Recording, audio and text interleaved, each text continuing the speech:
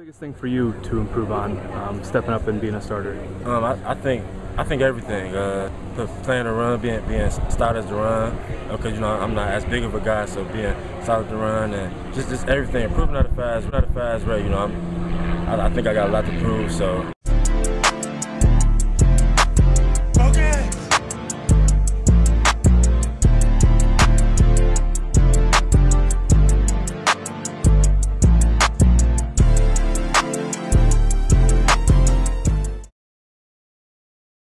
What's going on, everybody? Welcome to the After Effect Podcast. I'm your host, LeBron Steppen. Welcome to episode 17. We have a very special guest today, former Ohio State and NFL offensive guard, Bryant Browning, current co-owner of the Pit BBQ Grille in Columbus, Ohio. Make sure you're in Ohio or in Columbus, go check him out. Wonderful barbecue place. Have him on the show for today.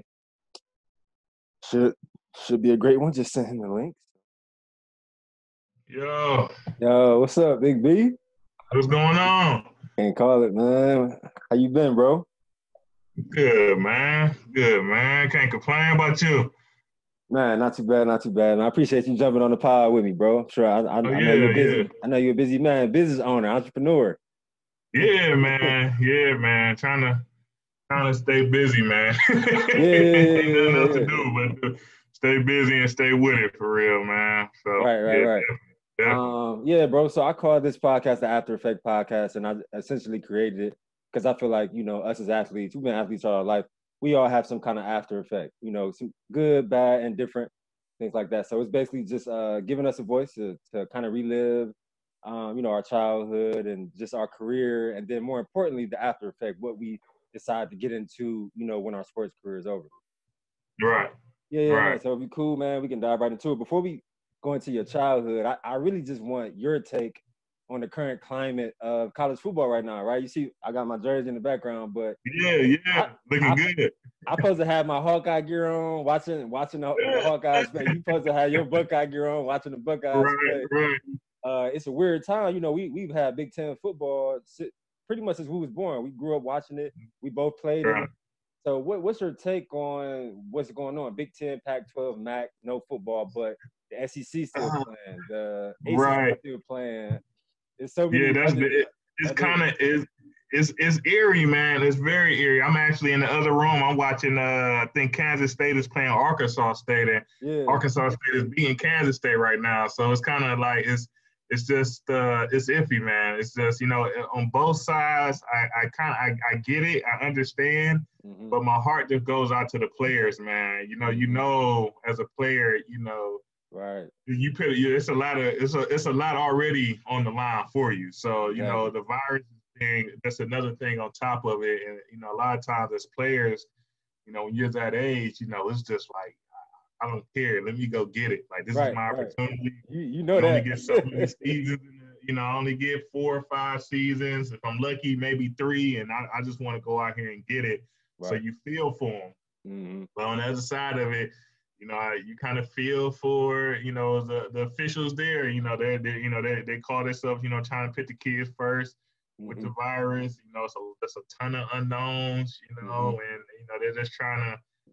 Trying to, save them, be the adults of the situation more or less, and say, let me kind of do the thinking for you, and get you on the back end. But it's tough, man. Yeah, man. I would definitely agree with you. Like you said, it's tough because you see it from both sides. And, we talking about 18 to 23-year-olds that's, playing big-time college football. And obviously, they all have a dream. They want to play. They want to get to it. They've been putting in the work, the whole year. And, like you said, just seeing it from both sides, I think the NFL did a great job of putting out the guidelines and then make sure they're following them and only allowing I think 9% of the stadium to come. And Ohio State, y'all said 108,000. So right. I would think that would only be 16, maybe 12, 16,000 people. But to be honest, man, I think the Big Ten and the Pac-12, I think they came out saying that they were going to postpone it to the spring, thinking that other conferences were going to follow suit. Yeah.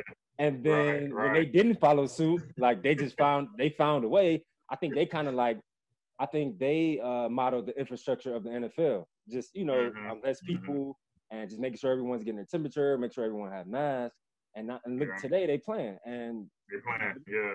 yeah. So it's Yeah, I guess like you say, it's rough because the universities did stuff like they kind of told like, hey, if we're gonna have a season, this is how you need to be training, this is what you need to be looking at, this, that, and the third, and then I think everybody jumped on board with it. Like, okay, one position group workout at a time, no team workouts.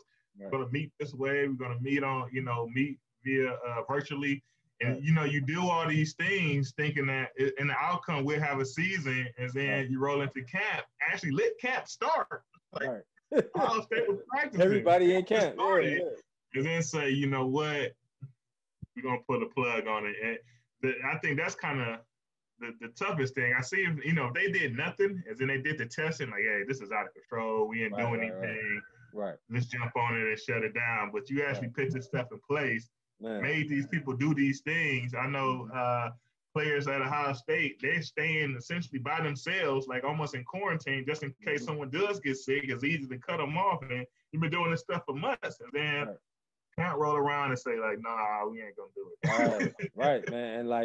And one thing that I was thinking about, and like you said, you feel bad for the players. And I think I have a lot of empathy for the players because, like you said, man, you put in so much work, and a lot of players, you sacrifice a lifestyle and just all different kinds of things because you want to be successful as a football player. And like you said, for them to start camp and then like 4 days in, say that like it's going to be no season, like you can only imagine, what the players are going through and, how they probably trying to stay sane and not get down on themselves and all those things. So it's definitely a trickle down effect, and it's definitely bigger than, just the virus in general. But I think the players need to be, there needs to be more empathy for them too, because I think that's hard to deal with.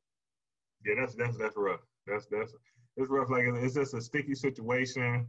For the guys that's not playing, the seniors, trying to go on to the NFL. I know Ohio State had a player recently opt out. Right.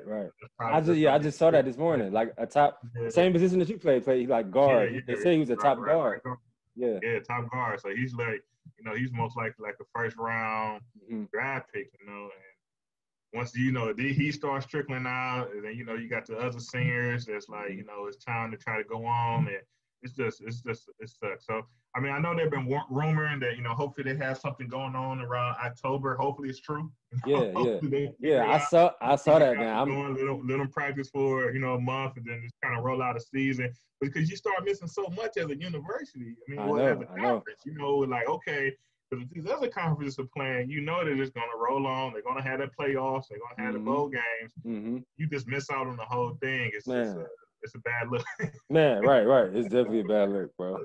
Wait, I appreciate your take on that, man. But we can dive into, the Cleveland culture. We both from Cleveland, born and raised. So just talk about some things that stood out to you growing up there, man. Talk about any influences or mentors that you had growing up. I know for me, I had people like growing up just as a young guy, 6, 7, 8 years old. I had people like Desmond Howard. I grew up around Lee Road and Miles area. And so Desmond Howard went to my elementary school. He went to my middle school. And so he came and talked to us back when I was in the 3rd grade. And I just really remember that. And I was motivated to, try to go hard at football and go hard at my academics. And so just talk about the Cleveland culture in general and talk about anything that stood out to you. Yeah. So for me, we both, we Glenville kids, we both all tall blooders here. And I guess growing up for me, I was always a big kid. I was huge. If you ever seen me in elementary school, you're like, no way that kid is in elementary school. Middle school, same way. No, that dude is grown, same way. So growing up for me, I guess a big influence I'll never forget. I was in the 5th grade. My brother was in the 8th grade. So my brother went to Spellacy. Okay. So Ginn Academy is in Spellacy building now. So, wow. Okay. I didn't know that. So my brother went to that middle school. So he was in the 8th grade. I was in the 5th. And my brother had a track meet at Patrick Henry. So at Glenville's Field, my brother had a track meet. My brother was a big guy. He wasn't as big as me, but he definitely was a big guy. Yeah. And I remember Coach Gann coming up. It was like, I'm in the 5th grade now. I really don't know too much about. I know football, but I don't know too much about high school football. He's like, you're gonna be a tall blooded one day. Okay. I'm like, okay, like sounds cool. Like, yeah, you're gonna be a tall blooded. Yeah. And then same thing for your brother. Your brother gonna come here too. Yeah. And then sure enough, my brother actually he after middle school he goes on to high school. He actually went to Max Hayes for a year where there is no football. And then he didn't come over to Glenville till he was a sophomore. Okay. And essentially once he started working out for football, I started working out for football. So in the 6th, 7th grade, I started going to the Glenville workouts, lifting weights, running with the guys, kind of doing that. And that kind of was my mindset growing up. Like I'm gonna be a football player for Glenville High School. And see how that goes from there. And then when that kind of start clicking, that's when the whole Glenville program started clicking. That's when you had your Woods, your Darius Hileys, you had your Dante Whitners, your Troy Smith, and the guys before them, the guys that graduated with Pierre, that went on to play college ball at Toledo. This group of guys, like now it's a real thing. Like Glenville are sending guys to college to play football. Yeah, kind of jump right onto that bandwagon and just kind of just ran with it from there. Man, it's funny that you bring up Pierre Wood's name because I'm interviewing him on the next show. But I talked to him on the phone probably like 2 weeks ago, and I was just telling him how I think I was probably like 9 years old, bro. Like my dad took me to a Glenville game, and this was when Pierre was like the star defensive end. He's like the star in the city. And I just remember like never seeing anybody like that tall, but that like rocked up and solid. But like, it's funny because when you're a little kid, like he was like 225. Like, so he wasn't even big, but like when you only 8 years old, I'm looking at him like, man, wow. Like, and I had just started playing, and I had played defensive end too. So I was just like thinking like, man, that's gonna be me one day. That's gonna be me one day. So it's crazy, like just your influences, and it's crazy because I even ended up picking 58 at Iowa because at the time, 2007, Pierre was number 58 at the Patriots. So he always has been somebody like that I looked up to and follow, man. So yeah, man, Pierre is a great role model, man. Just the energy that he still gives to this day. Like when you speak to him, the genuine energy that he brings to a conversation, the same way he was when I was in middle school. Yeah, I went to FDR.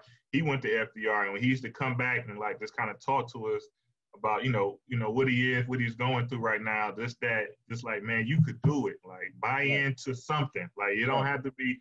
You might not be me. You might not grow up to be 6'6" and 235 rocked in high school, but buy into something. You could do it. And he really used to just pump that faith into the youth. And now that we're adults. Same guy. Like, see what you doing. Hey, I'm doing this. How's that going? Can I help you? What's going on? And that's really who he is. And he's just a staple of our community. Just being that guy, being that big, and doing things the right way, and setting an example for us. Just something that you just hope one day you make the youth feel the same way. That's man. I'm telling you, like you say, model citizen guy. Model citizen, role model, and like you said, definitely somebody that you try to iron out, like how you move, on like the way that he moves as well, man. So yeah, man, talk about. So I know we talked a couple of days ago. I didn't know you went to FDR. I remember we went to my 7th grade year. I mean your 8th grade year. We came to y'all, and I think y'all ain't blow us hard. Y'all probably beat us by like 8. We did win, though. I mean, that was it was a close game. Y'all had just beat us in the playoffs. My 7th grade year, y'all beat us in the regular season, and y'all beat us in the playoffs. Now, I was at 7th grade. I was just trash. I was at the end of the game. That's all the way at the back. But that was the game circle for me. Like, all right, we play Winnie Young at home this year. We gonna take these boys out. We owe them one, and we got it. Y'all always good for the good team. Man, I remember y'all. I just remember y'all had a squad. Man, like you say, it was you and Kyle Jefferson, and Justin Dobbins. He was at FDR too, right? Because I remember, I'm like, man, this dude. I just was thinking, it was the inner city league, but it was like we had some squads, man. Justin Dobbins was like 6'4", 6'5" in the 8th grade. Rob Rose was like 6'4", 6'5" in the 8th grade. Like. We had some squads, and we definitely used to go back and forth. Even us, we had a center that was like 6'3", 6'4". We was all 13, 12 years old. Yeah, we definitely had some guys though, man. Like I said, I'm just trying to think about some other guys that was on the team that went on and played great high school basketball. Yeah. Definitely a competitive nature, but yeah, I remember Whitney Young. Though. I obviously I don't remember you on the team, like you don't remember me on the team, but yeah, that was a game. You got to get that done. Yeah, definitely, man. So my next question was going to be just your transition into Glenville and how that was for you. But I heard you say earlier that you had already started working out with them in the 7th and 8th grade. So I'm sure your transition to their workouts in the ninth, and so on and so forth was probably a lot easier. Talk about that a little bit. Yeah, so like I say, so I started early, man. I was a big kid and I was a fat kid. Like just to be frank, like I was like one of those kids. Like, he's very tall, but man, this guy he's just too big. Like he's just like one of a big kid, man. This is another way to put it. So I guess kind of circling back, I never really did. Like I played flag football when I was 6. And other than that, I did no real organized sport. I was a good student. Always a good student, but I never really did any sports. The community league stuff, I was, they got the weight limits. I was way too big for that stuff. No need to even try. Way too big for that stuff. So 7th grade, I started my first organized sport. I said I want to make the basketball team. I'm trying to play basketball at FDR. I think at the time I probably was like 6'1", 6'2", and I weighed like 280 pounds, like fat. Man, already. It's big, man. And so I started doing that. Like I say, I did that. And then in the winter, I'm working out with Glenville. I think I do shot put in the 7th grade for FDR. 8th grade goes on. I do everything in my 8th grade year. I'm like on the soccer team. I'm playing basketball. I was on the wrestling team. I threw the shot put. I was like on the chess team. I did everything in the 8th grade at FDR.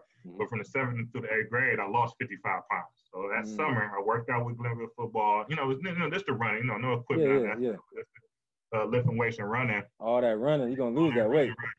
Lost from the 7th to the 8th grade, I lost 55, 60 pounds. And so now I'm like, now I grew a couple more inches. So now I'm like 6'2", 6'3", in the 8th grade, and probably weighing about I'm probably down to like 235, 240. I'm actually lifting weights now. I'm, starting to look like an athlete. Like I actually look like an athlete. So from there, but if you can't play the mini leagues because of weight limit stuff, there's no football for you. So me getting ready to go to high school, I was just always excited and just ready to have this opportunity to now play football. And that's a whole nother story. How big kids in Cleveland can't play football till they're in high school. By that right, because of the weight limit. It's kind of too late. Sometimes for some kids, it's a chance it may really just be too late for you to actually get in a good enough shape to actually be an athlete more or less. But like I said, I was able to do it. I made that transition. I lived across the street from Glenville High School, so literally it's a hill, a gate, and I'm in the back parking lot at Glenville. FDR is around the corner, so me and a lot of guys make that transition together. Devin Jones, Raymond Fisher, like I said, Kyle. He was a year younger than us, but Kyle was going to make that transition with us. Just a lot of good players. There was a lot of talent in the neighborhood at the time. Right. A big talent pool. Yeah, we all kind of made that transition together. And, we rolled over to Glenville. Those guys was essentially start middle school athletes. Devin Jones, like the stuff that they're doing in track and the stuff that they had did at the community league level. So kind of rolling over there with those guys and just trying to keep up. Right. It's competing. I'm the big guy here. I'm the biggest guy. So, don't be a push around, learn some technique, learn how to play ball. I remember putting equipment on the first time, having no idea how to put the equipment on. Like, okay, you put what you do with a butt pad, your hip pad. Okay, you put this stuff. Learning all that kind of stuff out. And then just kind of going out and learning and being tough. I know, like I said, I listened to your show with Rob Rose, and that's one thing I say. If you go through the Glenville program, especially back then and now, When you finish, you're not you might not be the best player this down the third, but you're not gonna be a sucker. Like you're not Right. Definitely not. You're gonna have thick skin going through that Yeah, program. you know it. Every day you gotta compete. You gotta compete. Guys is gonna be on you. Guys gonna talk about your shoes. If they can't beat you on the field, they're gonna talk about your haircut. Oh, you know it. It never stopped. Right, never stop. You're gonna have to fight. You're gonna have to do everything. And going through that program, like we don't produce no suckers. That's for sure. That's a fact. You'll come out tough. Like that's right. for sure. That's a fact, man. One thing I always wanted to ask you, man. So I'm glad that I get the opportunity to, once I got to Glenville, I noticed that me and you were. I think we were like the only football players that were in honors classes. Yeah. And it's funny that you say that, man, because I went to Whitney Young, which was at the time the only fully major works middle school in the inner city. So if you took honors classes or you had a high GPA, that's where you went, and you had to maintain a certain GPA to stay there. And so at that time, 2006, 2007, the inner city, in any inner city, but especially in Cleveland, it's not really cool to take your grades serious, to want to be smart, to want to learn different languages, to want to do those things. And so I remember always catching flack for being smart, basically. I used to always get tried for being in honors classes. And then so I remember coming there and seeing you. It was like, because before that it used to basically just be me. But to see you, what were you able to tap into, or what was your base as far as morals to kind of stand tall into who you were? And even though you in the hood, you in the inner city, everybody want to be cool and bad and do bad shit and get the best girl and all that, and being smart wasn't cool. What were you able to tap into to be to say hey, this is me, and saying like it or leave it, basically? Yeah. Like I say, man, growing up in the community, you got to be tough. So obviously, like you say, right there, you get picked on for being smart. I was picked on for being smart since elementary school, but that's kind of how my mother path when I was 12, and that's how she raised me. Grades was always first, and to be honest, I was blessed with a sister understanding, so I wasn't gonna go to a classroom, understand what's going on, and not apply it and get the best grade I could get. That's to me, it's as a young age, this is a waste of time. If I understand how to, now if I don't understand how to do it, right? Okay, that's another thing you got to go into. But for me to sit here and understand how to do it and just not apply it, right? Not obey the rules and be successful at it is a waste of time. It's stupid to me. Right. So as a young age, I kind of always had, that was always me. Brian, he gonna be smart. He gonna make, he gonna be a student. He gonna get good grades. He's gonna be on the honor roll.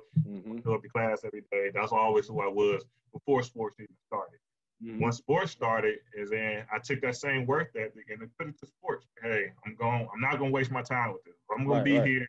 You're gonna go 100%, 110%. I'm gonna try to get better at this. I need to be faster. I need to run this kind of way. I was a big, clumsy, goofy kid. Yeah.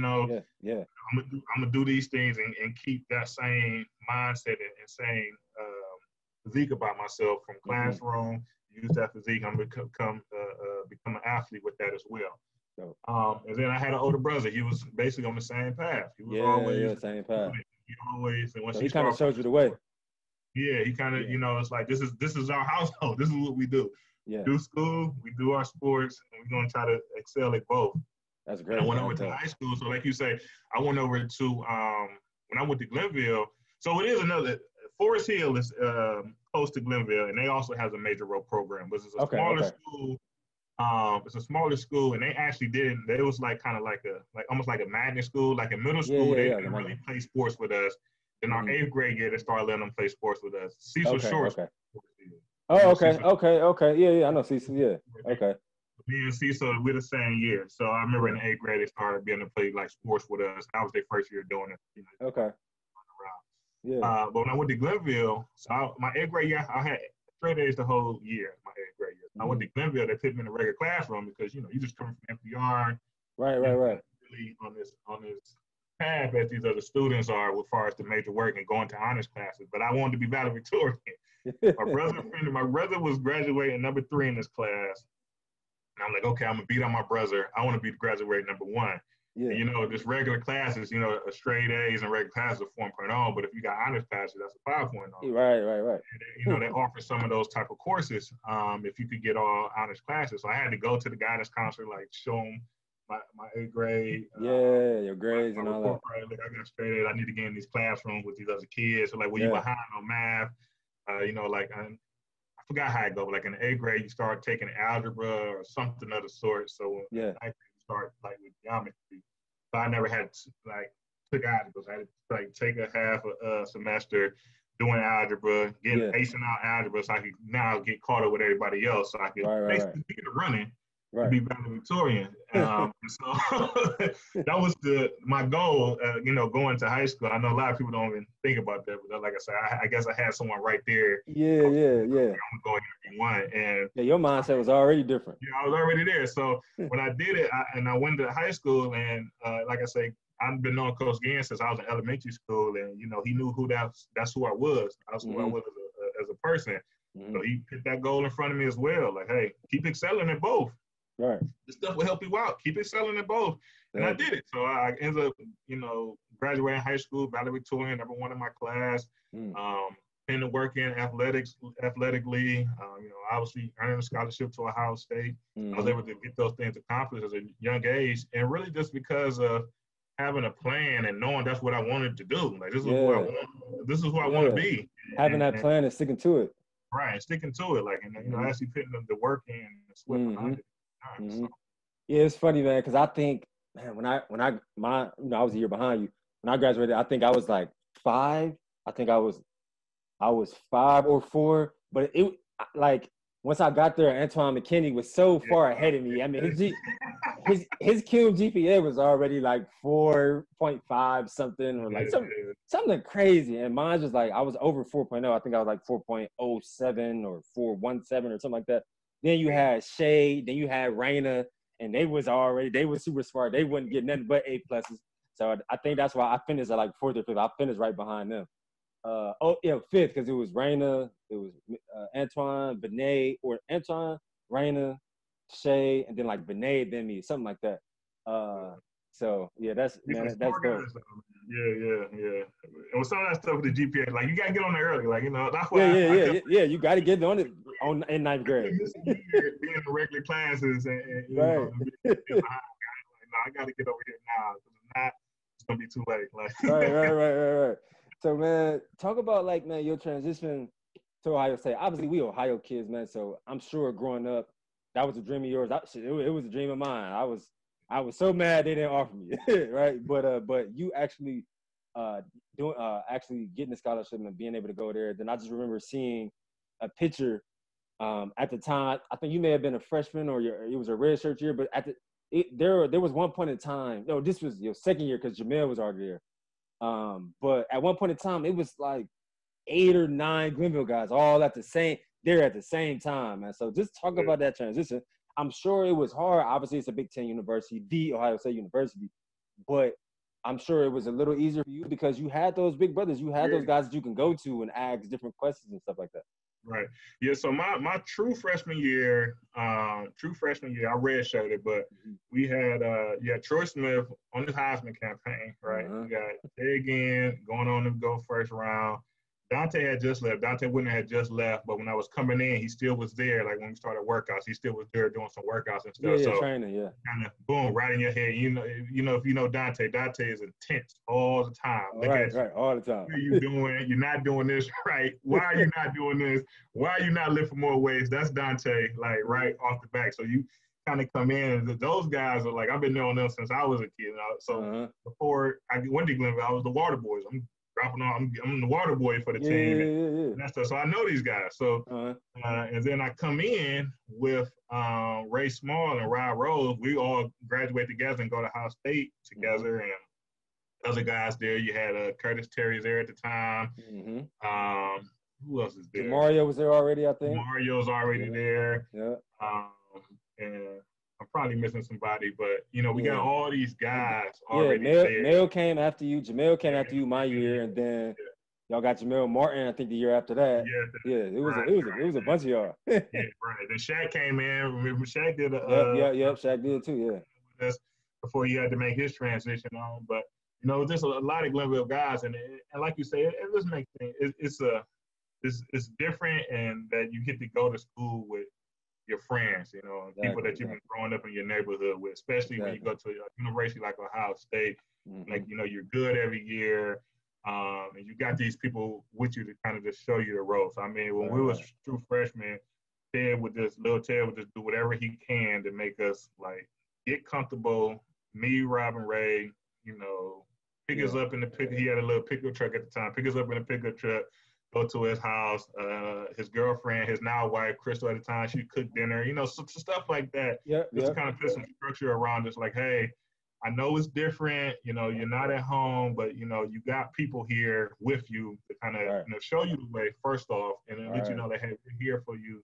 That's you know, super dope, man. And you Ted always been like that. Everything you need, we here. You know, we're gonna get you guys, you know, through this program. And it just helps, man. It helps. Yeah, I mean, go ahead. Say, now that I'm older, and I'm be honest, I didn't notice this until like maybe a handful of years ago. I was the only black guy in the offensive line room for two full seasons at Ohio State.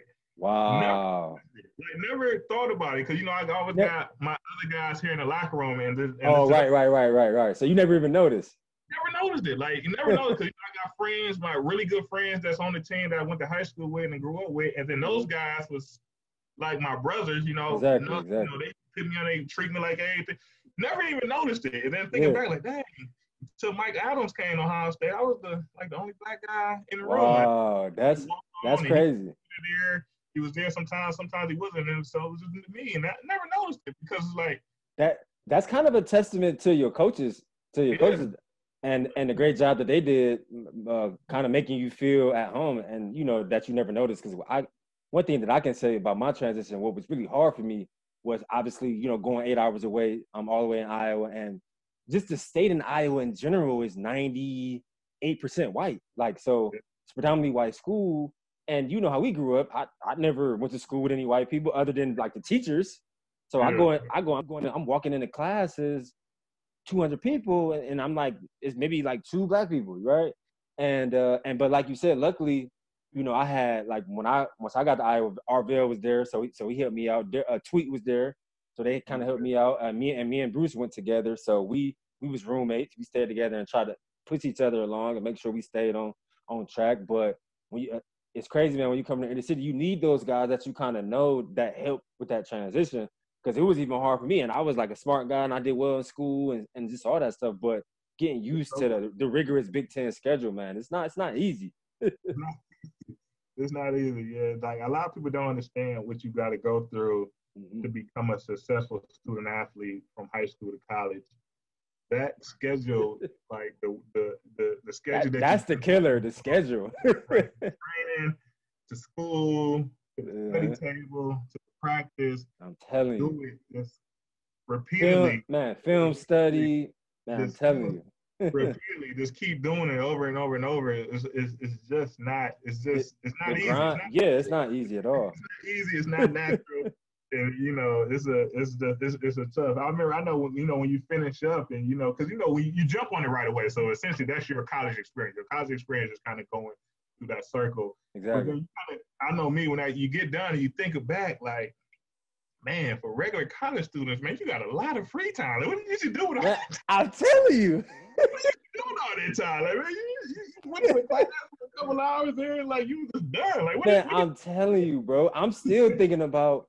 I mean, obviously, I don't even know what I would want to get a master's in, but I just kind of want to go to grad school just to see how it is, just to experience school as just a student, like no sports, and still have enough time to do whatever I'm doing. But I've always thought about that, like you said, because the schedule is so crazy, and don't be injured, don't have treatment, because like then you got to throw treatment in. Don't be injured, right? Then your schedule really crazy, because you know you got to get 2 treatments a day, sometimes 3. I mean, just people don't understand that schedule, bro. It's real. So man, what like stands out to you? Obviously, like you said, you went to Ohio State and you guys were good, every year. I was talking to Rob a couple episodes ago. Y'all went to 2 national championships back to back. I mean, what like stands out? You're always in the BCS Bowl or national championship. Always win a Big Ten. I mean, we played in the Big Ten championship versus each other in 2009, and went into overtime. We almost got y'all on the shoe, man. I had like 40 people.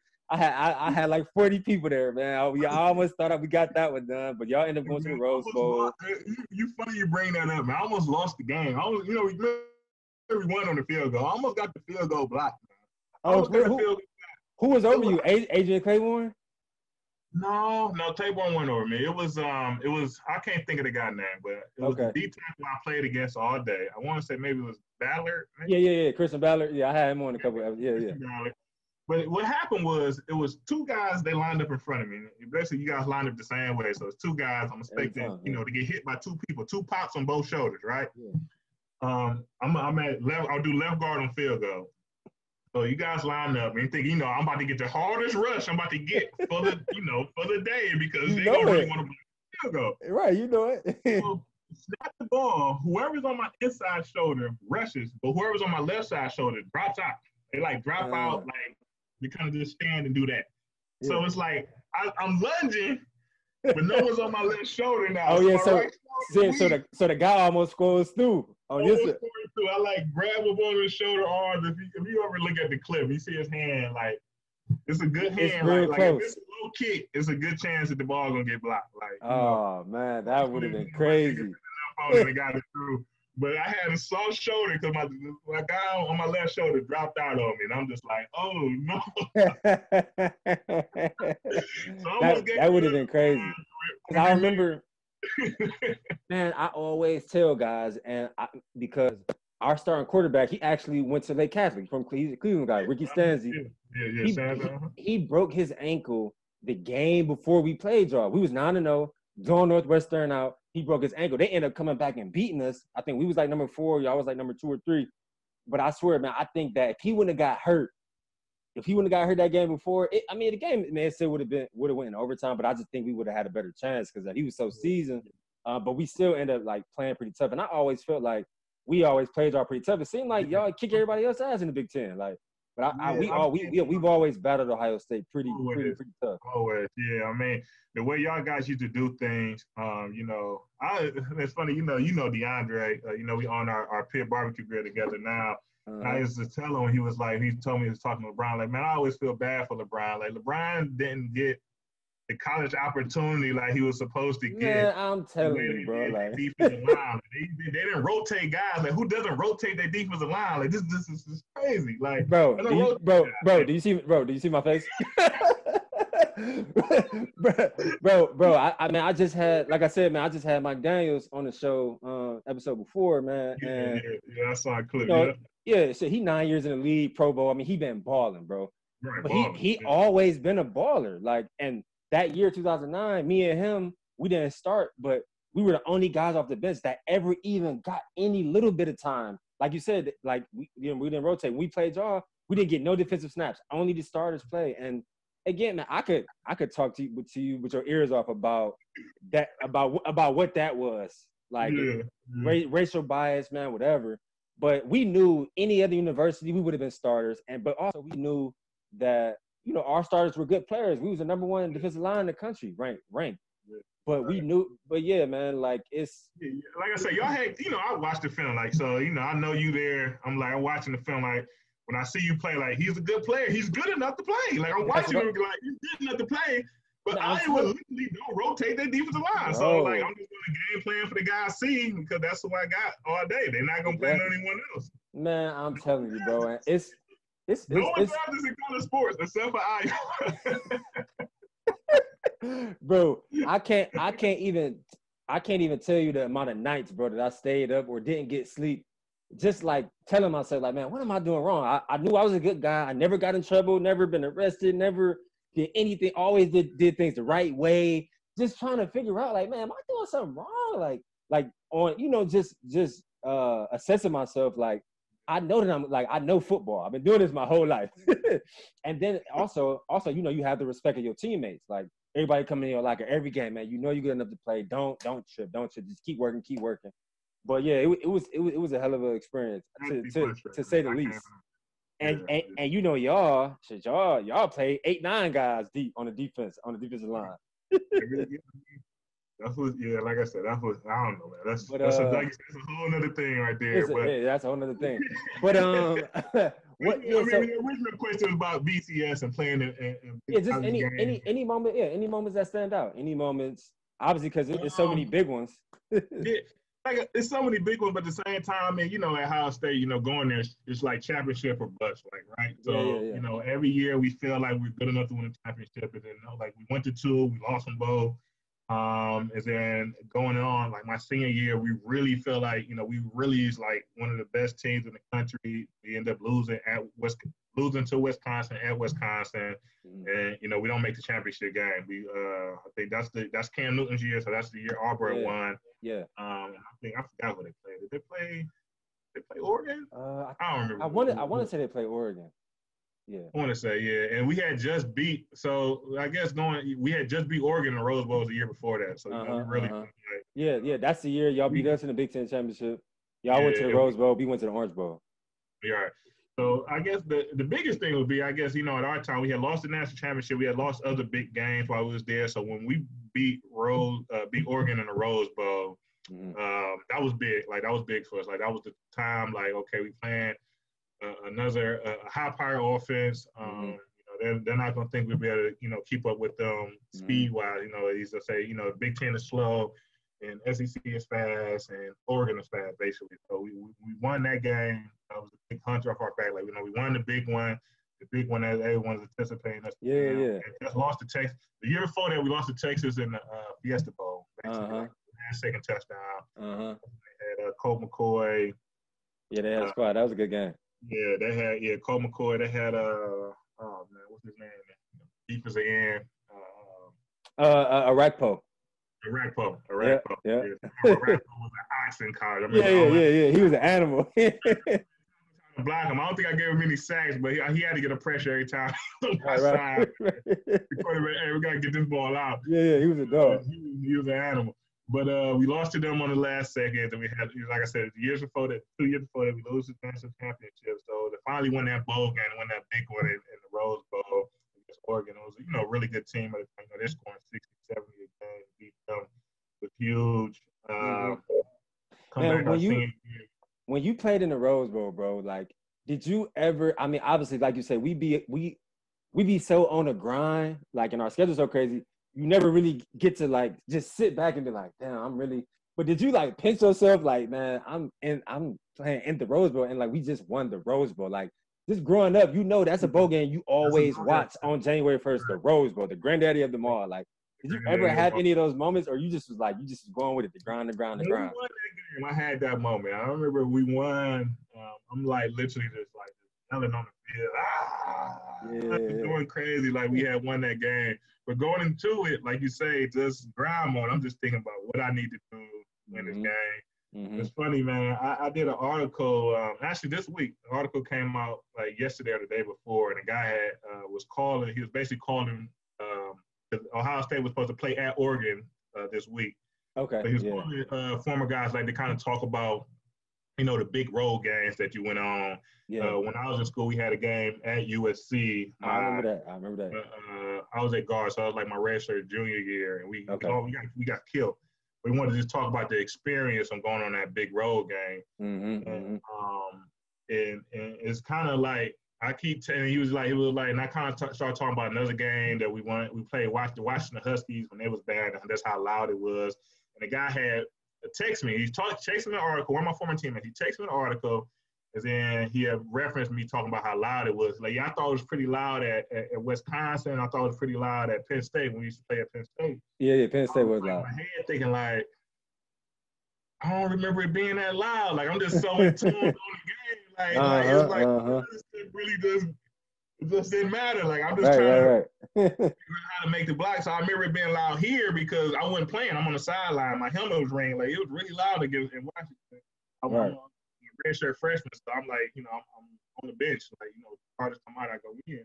So it's like, it kind of clicked to me then. But then, like, the other game, I'm thinking, like, you know, it was great atmospheres. Yes, the crowd was there. You know, Yep. Penn State always had the White House. Wisconsin was always rowdy. But like it was, yeah, it might have been loud, I guess, but I was kind of worried about who I got to block and well, you know how to execute the play. Like that's all that really mattered. Like who I got to block, how to execute the play. We win this game. Like that's Man, I remember, you know, I played in Penn State before night game, like you said, whiteout. That get loud. The big house gets real loud. The fans right on you. But I tell guys all the time nowadays, man, when y'all made that field goal in 2009, when y'all made that field goal, Big Ten championship, whoever wins go to the Rose Bowl, when y'all made that damn field goal, bro, I never just because you know it's 108,000, but I never heard that many people. It like my ears was ringing for like 10 minutes, man. When y'all made that field goal, like they rushed the field obviously, too, right? Then the fans rushed the field. Obviously, it was so much on the line. But yeah, man, like that was the loudest I had ever like, and we lost, so that made it even worse. Right. Yeah, I know. I had to. Yeah, because like I said, you know, you kick a field goal, you win, you cheering with the crowd, like you know. Yeah. And I think obviously, you know that game caught a lot of people by surprise because we had a freshman quarterback. Our quarterback broke his ankle the game before. Nobody was giving us a chance, and we took it to overtime and everything, man. So that game was nuts, man. Yeah, that was nuts. So yeah, man, talk about like your transition to the NFL. Obviously, it's all our dreams to make it to the NFL. You go undrafted. I think you probably went through a bunch of obstacles and hurdles and roadblocks because I saw that you was with 6 different teams within those 5 years that you played from 2010 or 11 to 15. So man, yeah, talk about that experience, man, because I'm sure it was, you know, you probably had like a lot of mixed emotions because you felt like you can't stick anywhere. You're right. It's definitely that. It's it's kind of like a roller coaster, but then it was such a roller coaster for me. I just got comfortable with it, man. So for me, just kind of going into my story. So like you say, I go undrafted. It's the lockout year, so you know there's no draft. I mean, there's no free agency after the draft. There's no off-season workouts. So basically beforehand, your agent kind of wanted to look. All right, if you don't get drafted, you know, it's literally. Like usually we just do free agency right to draft, but right. You know, since lockout lays is just you don't know what's gonna happen, yeah. Right. So in my mind, I didn't think I would be drafted. To be honest, like I've had like a really low grade. Like when I was like, okay, I probably won't be drafted. I'm not gonna be upset about it. You know, that's my mindset going to. You know, we'll see what happens, but I don't think it'll happen. So draft goes on. I don't get drafted. You know, like I said, I'm fine. So we all at the time, everybody who's like my class, we're all in Columbus. So we all go to the workout. We work out in the morning. And at the day, most people came to our house. We like playing video games. You know, just kind of staying out the way, just working out. Staying out the way, yeah. And I remember. So now it's late July. You know, it's the campers rolling around. They start kind of buzzing. That you know, okay, the lockout's going to end, the lockout's going to end, and then boom, the lockout ends. And when I say my phone, just literally just blows up. This all these teams are calling me to sign as a So it's just something. It's the Panthers are calling me, the Chargers are calling me, the Raiders are calling me. St. Louis Rams, they're calling me. Still, it was St. Louis Rams at the time. St. Louis Rams are calling me. And it's a couple other teams. But when it really came down to it, so my roommate, Chimney Checklight, he was drafted in the 4th round to the Raiders. So we were roommates. So when the lockout ended, me and him were literally like, he's sitting on the couch. I'm sitting like in our chair in our living room. And the lockout ends. So Oakland really wants me to come, but they're not offering. It's essentially at that time they had put a cap in too. So now, you know, when free agents get signed, it's a chance you can make like a good chunk of money. This time it was like we got like I think like maybe 10,000 to fill out everybody. So like they're offering the people. Some people are getting offered nothing. Some people are like we try to give you 1,000, we give you 2,000, like little stuff like that. So Oakland's like they're not offering me anything, but the head coach is like it's Hugh Jackson at the time. He's calling Chill that man, tell Bryant to come out to Oakland. So essentially all this is going on. I'm on the phone with my agent, and my agent is like, well, St. Louis is willing to pay you $5,000. I think the Chargers was maybe 1,000. Some Oakland was like zero literally zero. Like we don't have anything.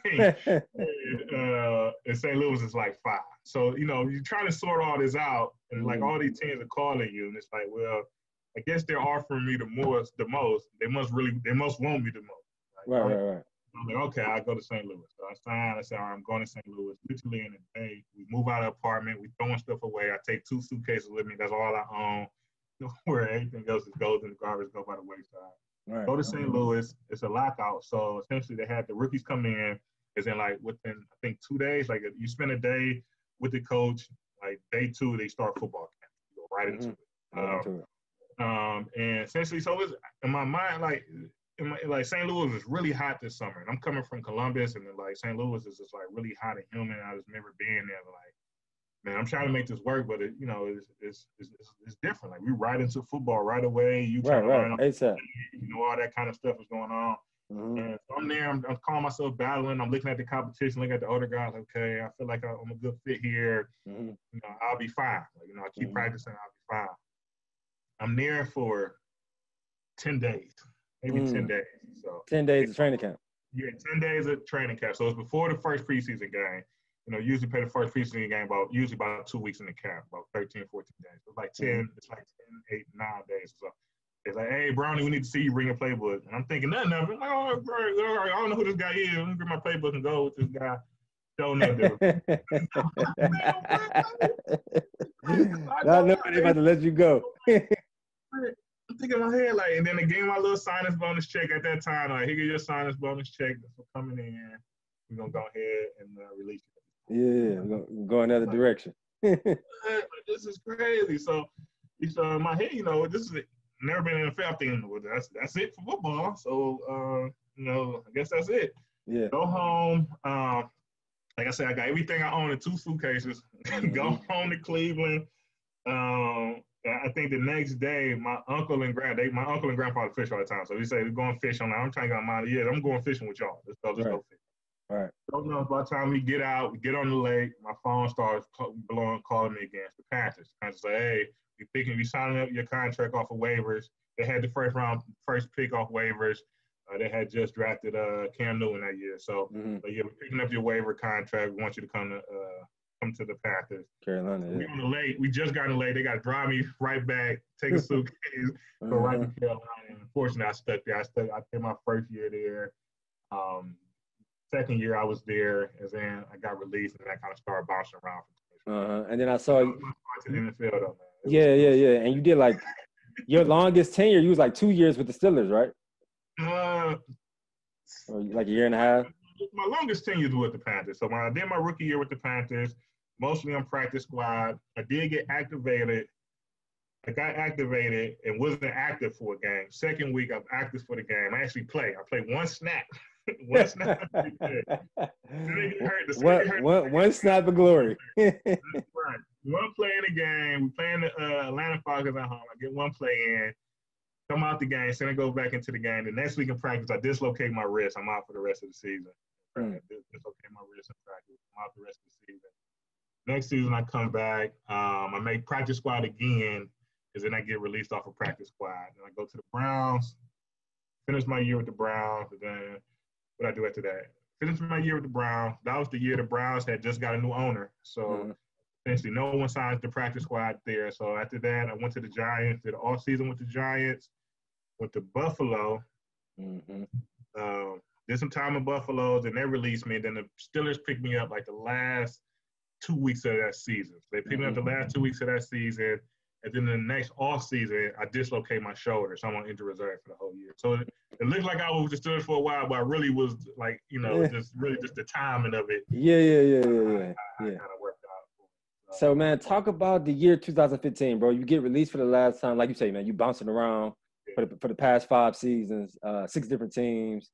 But talk about 2015 when you released, and then I guess maybe it finally hit you like, football might be over, and you decide to kind of possibly be done with it. Like, what? Take me through those feelings, man. Was it any depression? Was it an easy transition, or did you already have a plan on what you wanted to do next? Yeah, so how it went for me, man. So, like I said, so I'm going to camp with the Steelers. I'm doing pretty good, but at the same time, it's like, it's still a long shot for you to make the team. You know, I'm not a seasoned vet, but I'm kind of looking, you know, and I'm like, you know, they keep saying you play a role and try to take it from there. But, you know, I'm doing pretty well. I'm in good shape, great shape, playing really well. My wrist is finally back in order. Like, kind of took a couple years for my wrist to feel good. Quarterback gets sacked, fumbled. I go to try to tackle a guy, I dislocate my shoulder. I hit him, my shoulder pop out. And when I pop out, I'm like, all right, this is not good. I've never hurt my shoulder before, like nothing serious, you know, like that. So I knew it was iffy. I go to the sideline, they can't get it in. They got to take me to the emergency room, hit me to sleep to get my shoulder back in. And so I'm thinking there, like, well, that's it. That's my last day of football. That was it right there on that play. They come back, and I said, like, sure enough, like, yeah, you need labral surgery. You be out for the year. Yeah, I got labral surgery. Yes, I'm thinking I'm done. Like, that was it. Like, I'm done. That's football for me. You know, I had a good run, whatever. Right, had a good run. You're right, had a good run. So I come back, and at the time, well, she was my girlfriend at the time. No, she was my fiance at the time, now a wife.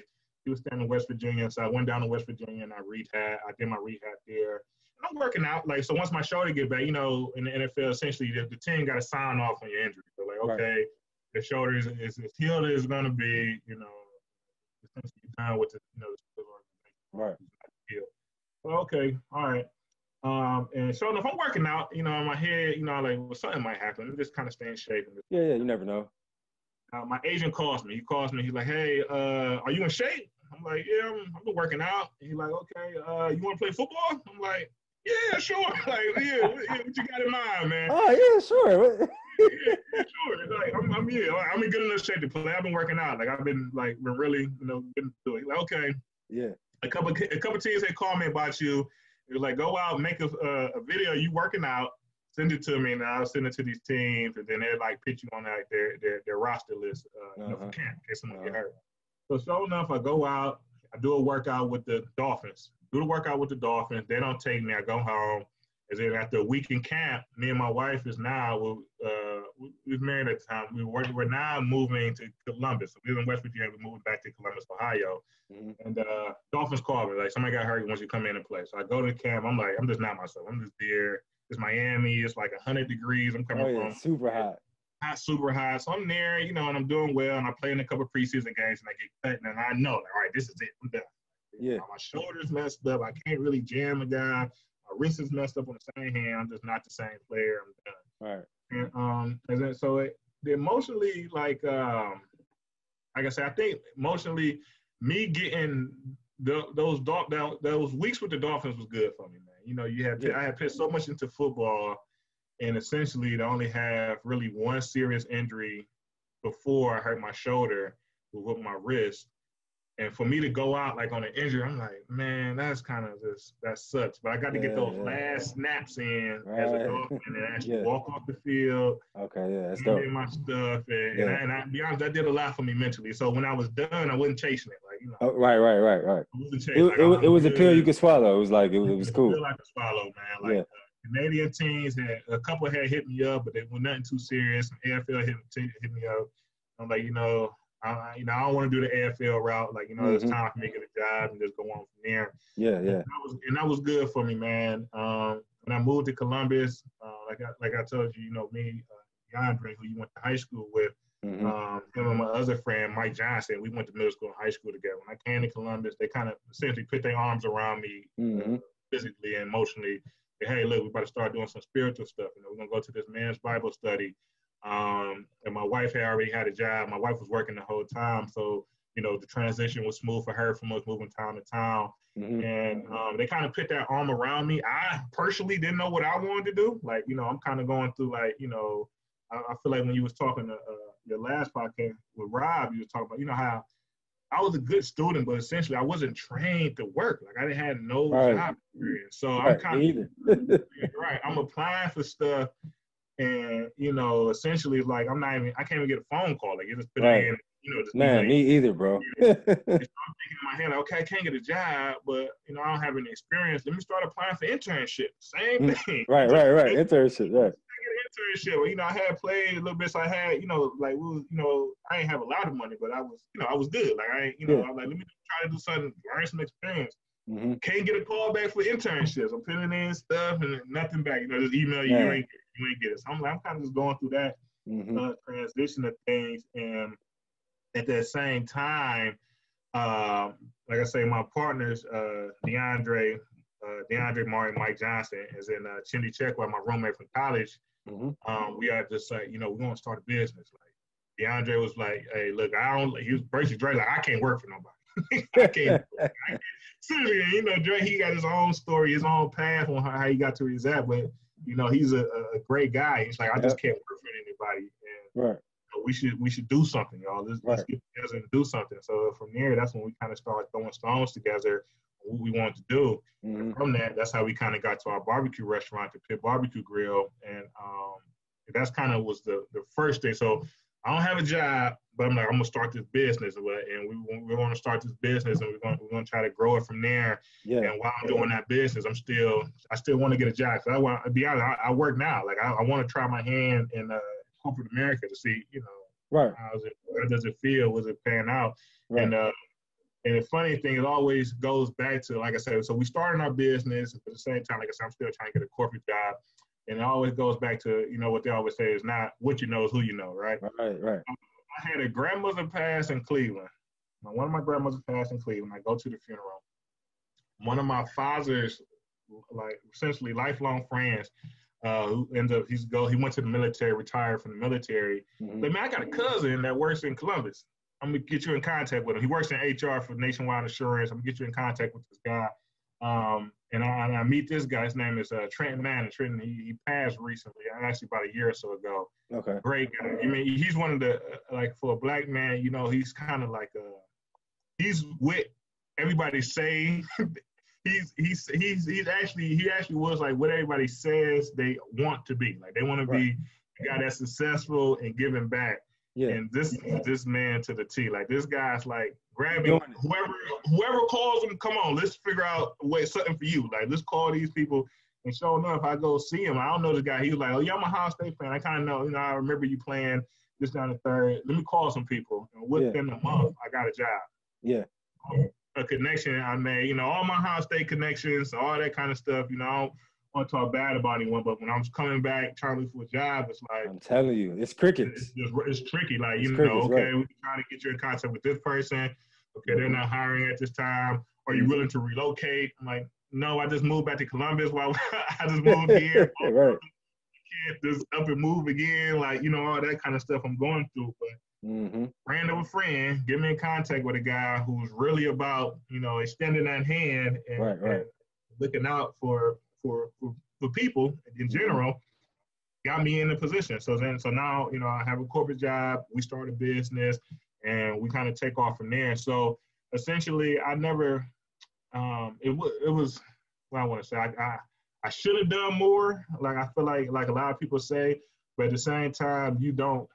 It's easy to say you should have done more, but it's different to say what I should have done more of. You know. You know? I mean, man. It's funny, bro. I was talking to Rob about that. Like, it's funny, like, you know, your football career in college is so demanding. Even if you excel in the classroom and you want to possibly do some internships during the summer while you got summer workouts, usually summer workouts are so demanding. Sometimes we used to have 2 in one day. Just the scheduling is hard, especially, and if you do summer school, it's hard to fit an internship in there. Like, so when you graduate from college and, you know, whatever, if you play in the NFL for however long you play, when you're done and, like you say, you're looking for a job, you don't have no work experience and you don't have any internship experience. So it's like, you can have a degree in sports management or finance or business or whatever, but it doesn't matter. And I feel like the way I was brought up and taught was like, okay, yeah, you get a degree and get a job, like, right? But when you in it, it's really not that simple. Like, okay, I got the degree. Okay, cool. Oh, in my case, I got 2 degrees. Okay, cool. But now, like, it's like now, like, like you said, I'm applying for jobs, but damn, I can't even get a phone call back. I'm applying for internships. Damn, I can't even get a call back. I can't. You know what I mean? So it's like, and my resume looks good. Yeah. I graduated college with I went to the business school at Ohio State. It's like it's a good business school. Like everybody just, you just can't just go and say I'm gonna go to the business for Ohio State. Like you guys actually like gotta have a certain GPA and do all that stuff to kind of get into that college. Yeah. And I graduated with like a 3.3. I'm like, I wasn't all-American student athlete, but I was like all regional for 3 years. So like, my resume, like I got some good stuff on here. And then like I kind of go on to the NFL. I got all these awards, like academic awards and all this and that. And that's all, I'm putting on my resume. Like, that's all I have. Right. Can't even get a call, man. Like, you showing up for interviews and they're like, okay, how do you see yourself? Like, well, look, I'm trying to correlate everything to football. Like, well, in football, I used to do X, Y, Z. Coming here, like, I don't got all the answers, but, if somebody is willing to, put their arm around me, I'm sure I could learn it. Look at my grades. I could learn. Like, I'm teachable. No one. It's crazy, man. I ain't trying to hear it, man. Like, you don't know how to do this, man. I don't got time. I'm telling you, bro. But it's something that you go through. And now when I talk to younger kids at college, I try to, like guys that are playing football, and like, cause I'm sure when you're in school, when I'm in school, everybody tells you got to get ready for life at the football. You got to get ready for life. But no one says what getting ready for life at the football. So when I talk to younger guys now, I tell them like, look, if you think you want to do real estate, for example, I think, most people would say that, they're comfortable with going to want to invest in real estate. It's like, always a good, you could do the numbers and make money off of real estate. So when you meet somebody in college or playing professional that does real estate, you got to really grab on. Yeah, hang on to that relationship. Yeah.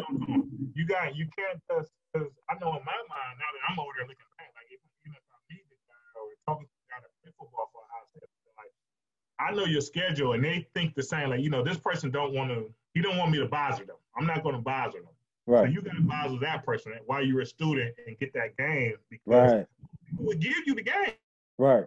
Like, especially while you're playing and you have that influence and people know who you are, it would give you everything they got on how to be successful, the things they did wrong, and what to do in this situation, so you can kind of jump over some of those hurdles earlier. But on the hindsight, they don't think you really care.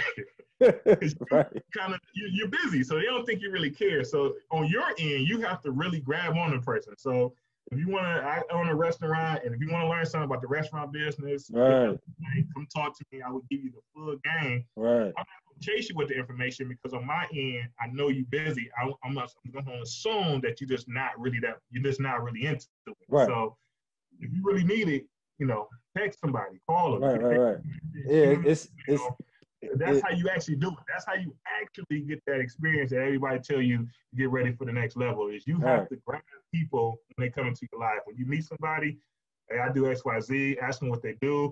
I'm kind of interested in that. Let me pick your mind on it. And then that's how you build that. When you are done, you got something to kind of go towards, like, okay, I know I really want to go on this. I know this person is already in it. What can they do to kind of help me get there? That's not.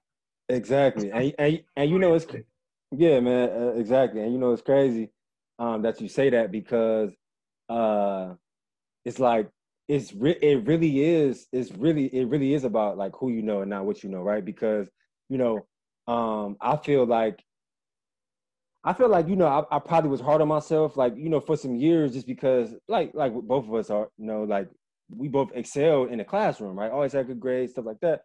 But I always felt like I couldn't correlate that to the corporate world, or like some type of good salary job or whatever like that. And so, but it's really, when you speaking about those kinds of things, man, it's really not about what you know, or, how skilled you are. It's really about who you know, because it's a lot of people who aren't even as skilled as us that get those jobs because they know somebody that worked for that company, or, things like that. And it's like now we in our 30s, and now we in the 30s, and I still struggle with that. Like, in my mind, I should be, like my corporate job, like I say, I appreciate it. I'm blessed and I'm grateful. But in my head, like, I should be doing more. Like, why I'm not shooting up the ranks? Why I'm not the manager at this time? And all that kind of stuff. And it's like, once you kind of get into some of these positions, you kind of see like, It's about what you do in your position. I'm not in a position where you could just take off and go up the company line. Like Exactly. you don't see those type of people. You don't talk to those people. Your job is to just do this one job. Exactly. So that's kind of like my gripe with it, and with the corporate world. I talked to my manager, but I'm like, man, this is cool and all, but I can't go up from here. Right. My job is to come in and do this task. But I'm not around the people that could even if someone like me, like, okay, even if you like me or you like me, but you have nothing. Right. You can't. You've been doing good at this, Brian. You should go ahead and apply for this. It's just not there. And I think that's kind of my gripe with it. So, but I do have a business, so I can I take my energy there, and that kind of help ease mind, because I got energy to spend there and growing that and taking that to the next level and making that a generational thing. Yeah, definitely, man. But like I say, other people don't have that. Like and like I said, on my end, I was fortunate enough to get with a group of guys. That was thinking the same. Yeah. And make something happen, and that's not every day. That's just that's a blessing from the Lord. That's the only way to put it, because definitely. Many different ways this could have went wrong. Like this could have been wrong, flop, could have been over and done with already. But now we're at a position where we're growing and expanding, and we are going in the right direction. But it was a grind. But if I've been grinding with some other people, the grind might have been halted. It might have been different. Because, man. A lot of stuff. Yeah, and like you said earlier, man, you're the co-owner of the Pit BBQ Grille in Columbus. You all have been open for a while now. Where did your business acumen come from? I know you said you majored in business, so while during your tenure, at Ohio State's business school, was it there where you learned a lot about business? Did someone in your family own a business? Like, where did that acumen come from to know? Man, none of that, man. So none of us has been Mike, like I said, my friend Mike Johnson, he's a guy that I could say is like skyrocket up the corporate ladder. Like he didn't play college football. Like I said, he went to Glenville with us. Yeah, I remember Mike. Okay.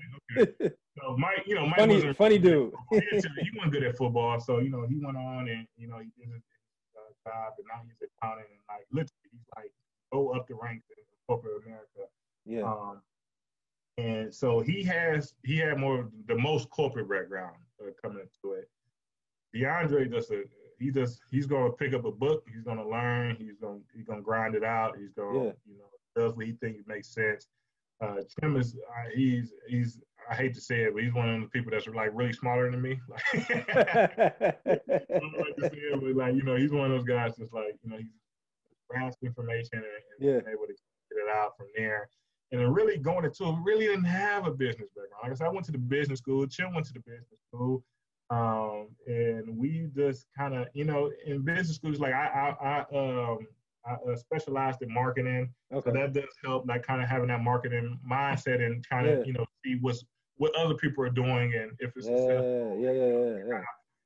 stuff being visually appealing and how that works. Tim studied, specialized in finance and accounting, and like I said, my other partner, Mike, is an accountant. Okay. Basically, his learning was accounting, kind of coming up from there. And we just kind of put our heads together. I mean, like, some of the stuff we did started off was, like, almost like business no-nos, and, we just kind of just grinded it out, though, and just kind of made it work. And it's dope that it's for y'all, like, so... Yeah. No one's in it like by themselves. Yeah, right. And then it just made sense. I mean, starting off, we was going to do a franchise. We was going to franchise a company. I don't want to say their name because I don't want to get to no plug. We were going to franchise a company, take one of those business from Northeast Ohio. So if I say we were going to do that in Columbus. It was and we met with the guys that owned the owners of the company. And basically, it just went south. Like they kind of just Chim and Dre had met with them like a year or two before because they was going to do it before we all got involved. And the pitch was like this. This is what the pitch looks like. Okay. And I remember going to this meeting. We went to this meeting in January. It was like the 20th of January or something like that. So it was like early in the year. And so we go to this meeting. They kind of telling all us like, you got to do this. You got to do this, and all this stuff. Like it's really expensive. Like, you got to use these people to do this. You got to do this. And so we like they asked him in the meeting, like, when did you, like this not the deal we had a couple years, a couple years ago. What happened? Oh, we just put this in this year. We just put this in this year. I'm thinking like, bro, it's January 20th. So y'all right. For y'all, yeah. So that went south. So then from there was like, what we gonna do? We still want to do business. This doesn't seem like a good time for what we want to do. And that's when we kind of started. We created the Pit BBQ Grille. We basically kind of not mirror, but we kind of, in Cleveland they got like the B&M's, the hot sauce Williams, open pits and all that kind of stuff. And we just kind of took that style of barbecue and just wanted to kind of, bring that to Columbus. Yeah. And it's doing, we want to do a thing in quality. We make everything from scratch, all our rubs, our side dishes, our sauce. Yeah, I saw that every day. Man, that's, and y'all, like, how many locations you at now? 2 or 3? So we have currently, right now we have one that's open. We had to close one due to COVID. COVID hit in the area where it was located at. It was just kind of just stretching us too thin. We just couldn't do it. So we had to move out of that location. But we have one open now. We'll be opening up another one in a month or so, probably about another 4 weeks. And you have a food truck as well. And a food truck, right? And we also got to work on a 3rd location. So probably early next year we'll have 3 locations open in the food truck will be going as well. So it's just been a blessing, man. I'm biased to the food, man. Our food is really good. Everything, like I said, everything is made quality. You're like, I guess, being in the restaurant business, and it sounds kind of funny, but most people, until you start going to like 4 or 5-star restaurants, a lot of restaurants are just not doing things. Everything is, they do things to, basically, save money. They may do something a little different here, a little twist, and then they kind of get it out. But, most people are not like making sides from scratch in their restaurants, not, hand rubbing their meats. Right. Really so that's what set the pit apart. That's what sets the pit apart. Yeah, I mean, it's just being frank and honest. Like I say, just kind of, before the restaurant industry, I guess you just didn't notice that. You go somewhere, you go to Applebee's or something, and you see the food come out, and you're like, okay, whatever, it's fine. But now that you win it, you start to kind of generate like, this ain't amazing. Right. Probably out some bag or something. They just kind of cut open and heat it up. Right. And, you just start kind of noticing that kind of that stuff and that trend. And like I say, it's that's really, like I said, that's our niche in the game. Like we make everything from scratch. We plan on to continue to do that. And that's what we are. That's super dope, man. So a question I wanted to ask you, obviously coming where we come from, it's not a lot of, I don't know a lot of people. I'm not sure if you do, but we typically don't know a lot of people who are restaurant owners in the restaurant industry that owns different locations. So if we have any like younger listeners or high schoolers or college listeners, and maybe they want to get into the restaurant business without like, mapping out everything, kind of just give me you all's action steps of like what you did to start a restaurant, like, right? Because obviously there's a bunch of paperwork, and then you got to buy obviously the company, you got to build the company and buy the company and all those things. Then you got to find a location. So just talk about the action steps, kind of give the action steps, just in case we have someone that watches or listens that wants to do it. Okay, so I think what we did, like I said, I'm gonna give you what I think you should have did, what you should do, and I guess what we didn't do, right? Yeah. So we had some learning curves in the jump. So I think that the first thing that we did is we kind of picked a location before we even picked exactly what we were selling. And that was just a mistake in general.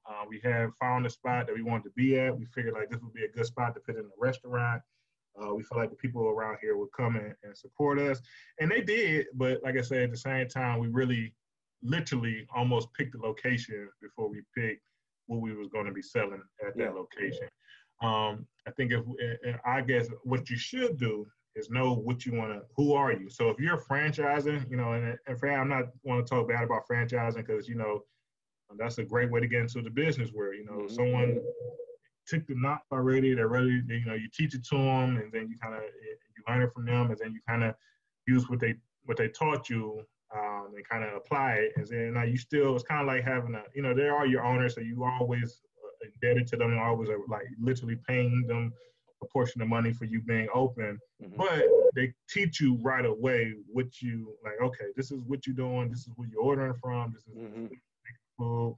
This is what you need to be hiring. How many people you need in these spots to kind of do the job, and this is how you train those people from there.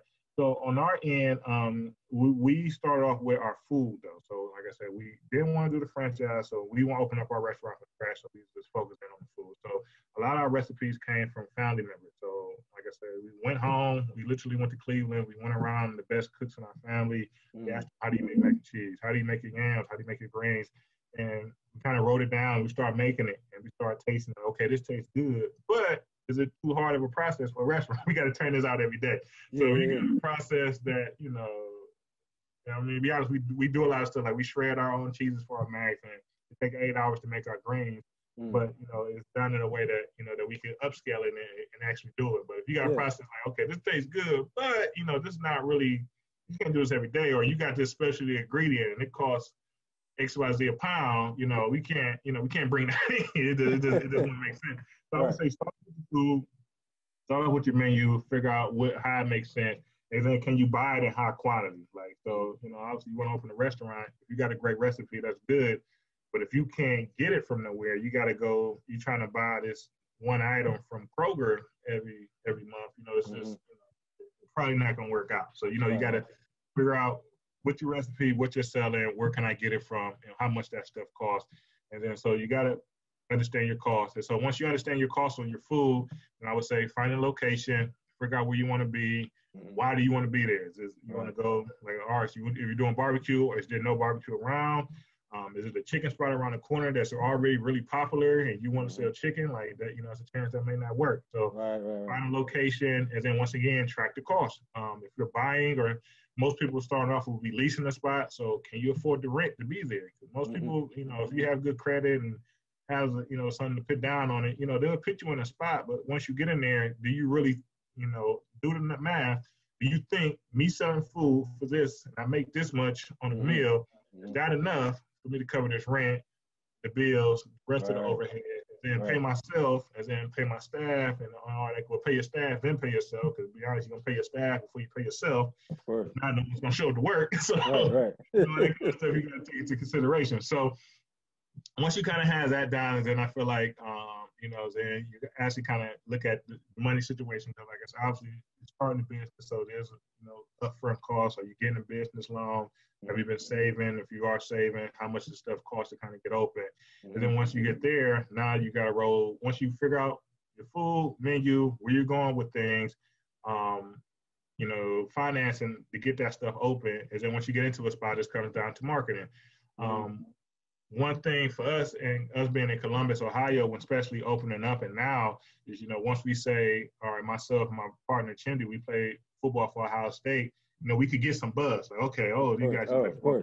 Right. We could get a camera crew to come out. Of course, that's marketing all the way. You could, if we're going into different locations, people are willing to come and write a little article. You could do that kind of stuff. But, the common person might not be able to do that. So what are you doing for marketing? Are you going to be, social media is great for marketing. It's cheap. You can get yourself popping on there. You might hire a lot of followers, or you know somebody in the neighborhood with a lot of followers. Hey, come over here and do this for me.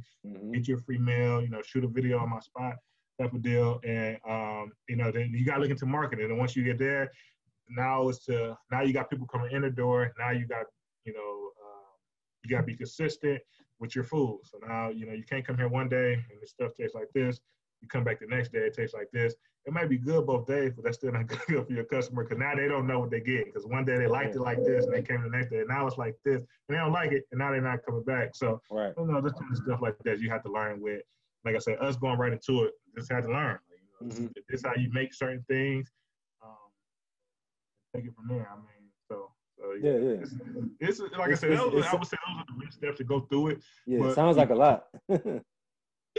That's the thing I feel like I say about a restaurant. I think when think about a restaurant, it's not rocket science. Like what we're doing is not rocket science. For you, I could take you, LeBron. You can walk into my restaurant today, and I can tell you what needs to be done for you to be here and get orders and get it out.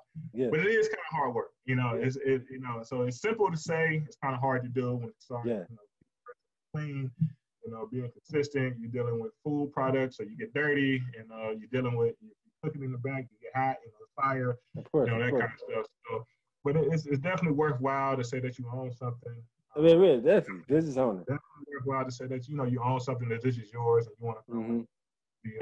And like you said earlier, it's generational. It can be generational, right. And that's and that's the biggest thing.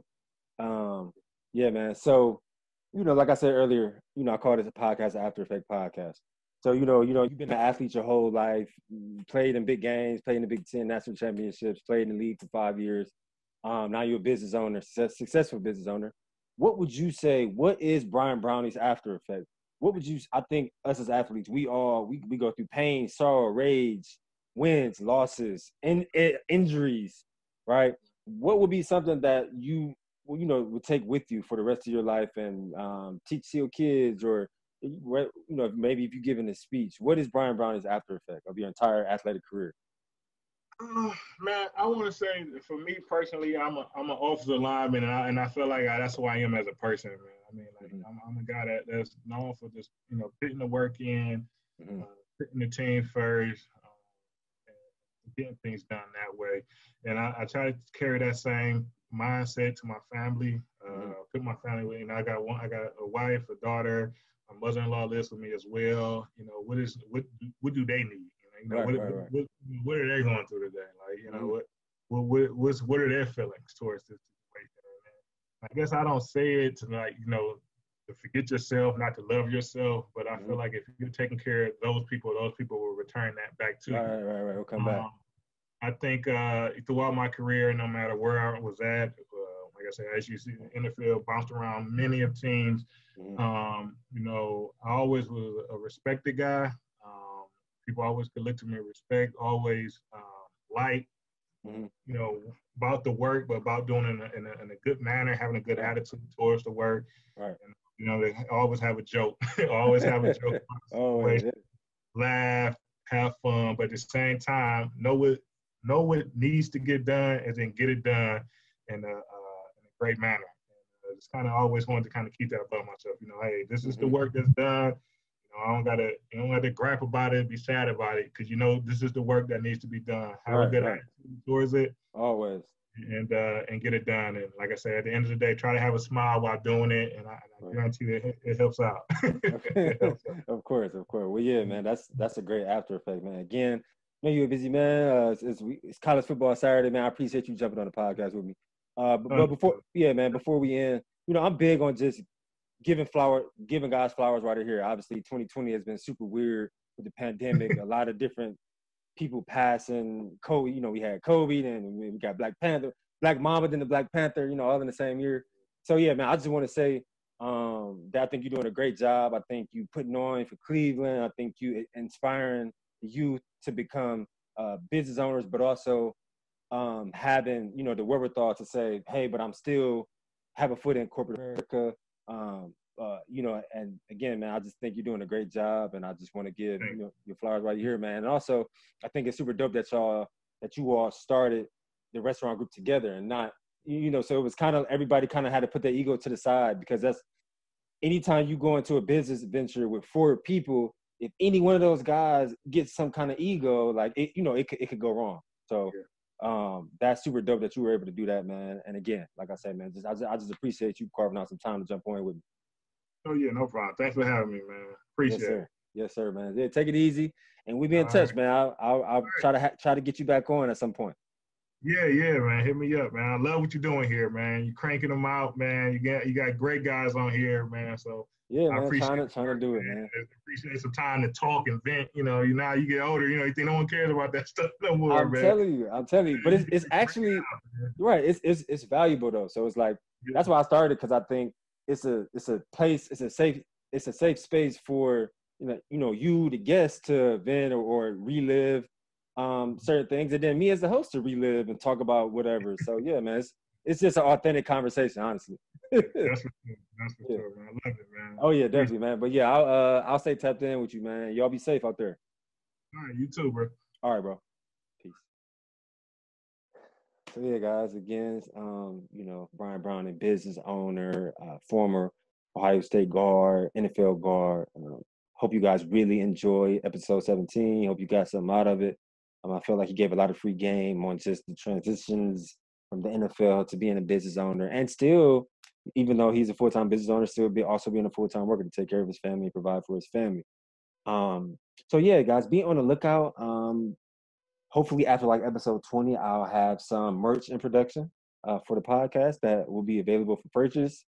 So just keep rocking with us. Subscribe on YouTube. Comment any questions, any way or things that you think can be good or better to make the podcast better. Comment wherever you listen to your pods, whether that's Anchor, Apple Podcasts, Spotify, Google Play. Subscribe on there. Rate us. Let us know what you think about it. And see you on episode 18.